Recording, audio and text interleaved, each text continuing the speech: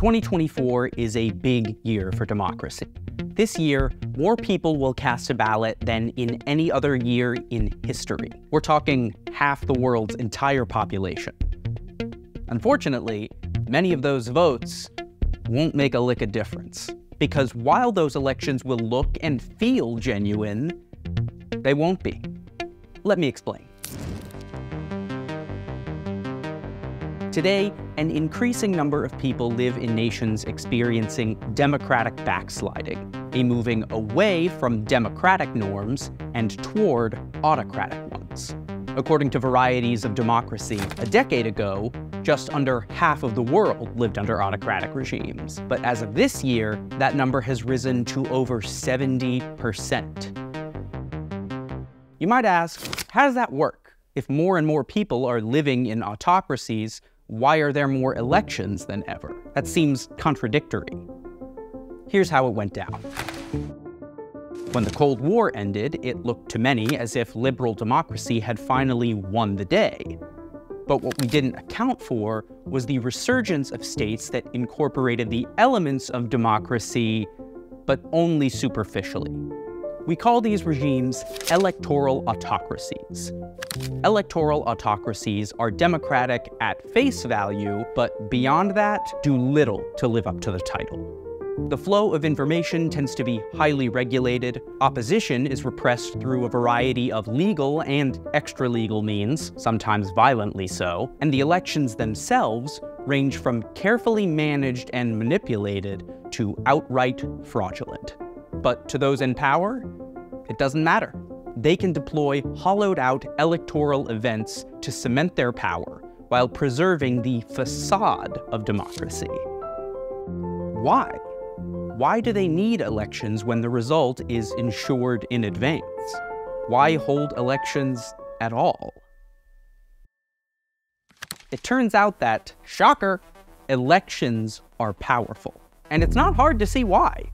An election conveys a sense that it is the people who are choosing their leaders. In effect, the elected party has the backing of the masses. This is why the political scientist Brian Klaas has argued we shouldn't call what happens in autocracies elections, but rather election-style events. Elections are supposed to offer representation to the people, allow citizens to voice their discontent with their rulers. But those carried out by autocratic regimes involve the pageantry and ritual of voting without real democracy. So here's why autocratic leaders, who value their powers and not the common good of the people, insist on holding election-style events. Every vote should count. You have no choice but to vote for me. There's something less than free and fair. I alone can fix it. This is an assault on democracy.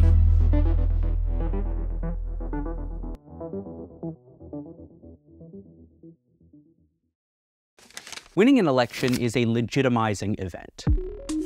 It's a public result the autocrat can point to, at home, in the international arena, and everywhere else, as evidence they are rightfully or justifiably in power, that it is the people who have empowered them.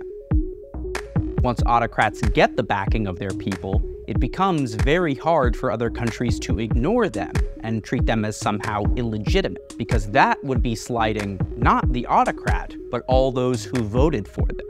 Voting gives them domestic legitimacy and international legitimacy. India's Narendra Modi is a great example of this point. In 2002, Modi failed to stop, and some argued, condoned a wave of anti-Muslim violence in his home state of Gujarat, where he was then chief minister.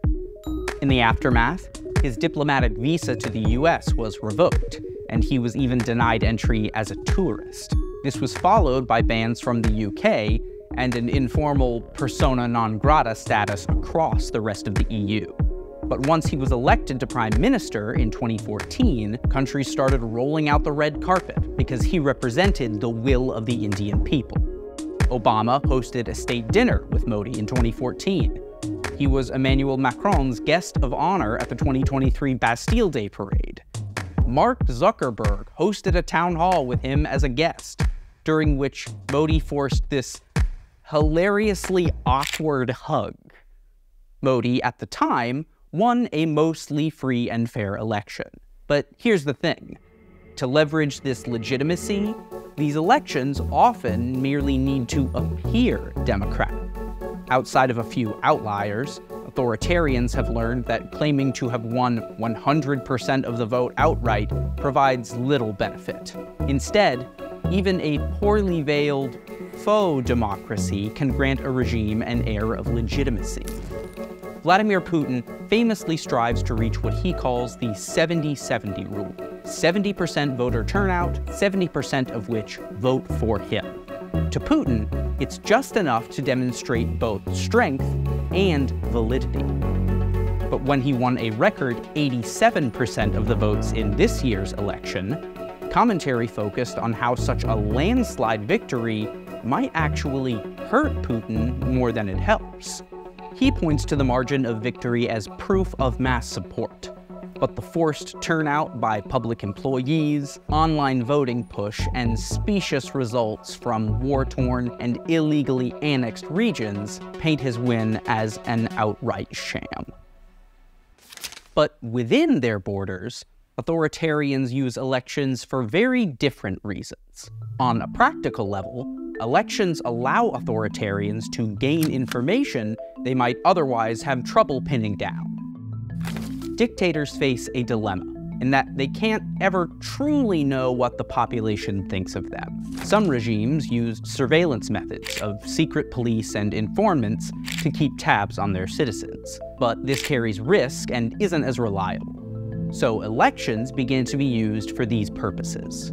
Campaigns and elections allow regimes to test both the popularity of platforms and the loyalty of their followers, be it with voters or their elite lieutenants. They can then use the information to reward or punish. Mexico, for example, operated under an electoral autocracy for the last 70 years of the 20th century, albeit under the control of a party rather than a singular ruler. The Institutional Revolution Party, or PRI, used information gathered from elections to both reward and punish leaders and voters from municipalities that demonstrated opposition, by actively reorganizing government funds in a highly volatile and constantly changing distribution. Following the 1988 election, municipalities more aligned with opposition outcomes received between 17 and 14.5 pesos per capita less in public spending than PRI-affiliated ones. And as the margin of victory increased, so did per capita funds, showcasing a direct link between public spending and regime support in elections. It all comes down to the autocrat asking who is loyal and who isn't, and then using elections as a tool to force fealty.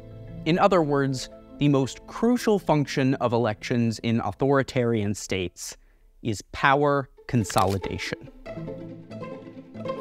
Once authoritarians know who is loyal and who isn't, they can get to work cementing their place, despite introducing an element of risk against their grip on power, because it does give the disgruntled some political means to register their discontent. Authoritarians know that elections have a huge upside, so it's a risk worth taking. Elections also give authoritarians an opportunity while campaigning to stoke the fires of conflict, whip populist furies, and maintain their grip on power. I was the one to save this nation, and I'm the only one who still can. Even in more competitive elections, authoritarians can use their official authority to dilute the power of the opposition. They can do so by engineering wide margins of victory to dishearten competitors, by using legal mechanisms to deem only some candidates as worthy of participation, or by simply dividing the vote amongst multiple competitors, sometimes without the opposition even realizing it. For instance, during the 2021 municipal elections in St. Petersburg, Russia, Boris Vishnevsky, a member of the liberal Yabloko party, was hopeful for a possible seat in the Russian Duma. But just a few months before, two of his competitors legally had their names changed to, get this, Boris Vishnevsky, in an attempt to confuse voters who would unintentionally split the vote. Even photographs of the candidates couldn't get around this move. The two new Borises just grew beards and shaved their heads, or at least tried to do so in Photoshop. This might be an extreme example, but once the opposition has been defeated by hook or by crook, authoritarians can go about delegating smaller degrees of authority to their allies, sharing the loot through powerful appointments, valuable contracts, and prestige. What might be seen as brazen cronyism in non-elected contexts suddenly is given a veneer of legitimacy, while simultaneously shoring up state capacity to exercise control over citizens.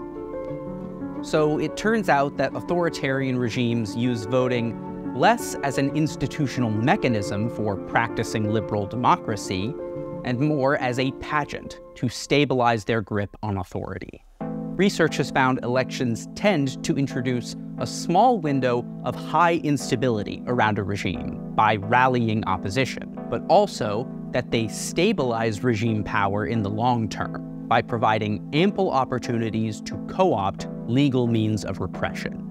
And if you think this isn't important because where you live has robust means of conducting safe and fair elections, it's probably worth being a little more cautious. Many once thriving liberal democracies have experienced degrees of democratic backsliding. Just look at Donald Trump. The very same day he was inaugurated in January 2017, he filed to become a candidate in 2020, earlier than any candidate in American history. He kept his campaign team in place, and in less than a month, he was conducting a victory tour all across the country. When Trump lost the 2020 election, those events transformed into opportunities to deny the validity of the outcome, allowing him to amplify baseless conspiracy theories, encourage violence against poll workers, and incite an attempted coup. These campaign rallies, in all but name, literal election-style events, underscore Trump's understanding that elections and campaigning are an extremely powerful way to fuel his populist base, keep channels open with his loyal followers, and provide cover for his alleged criminal actions. He doesn't serve his office. Elections serve his purpose, namely, to show off his popular support. He has brought a fundamentally authoritarian approach to the home of liberal democracy.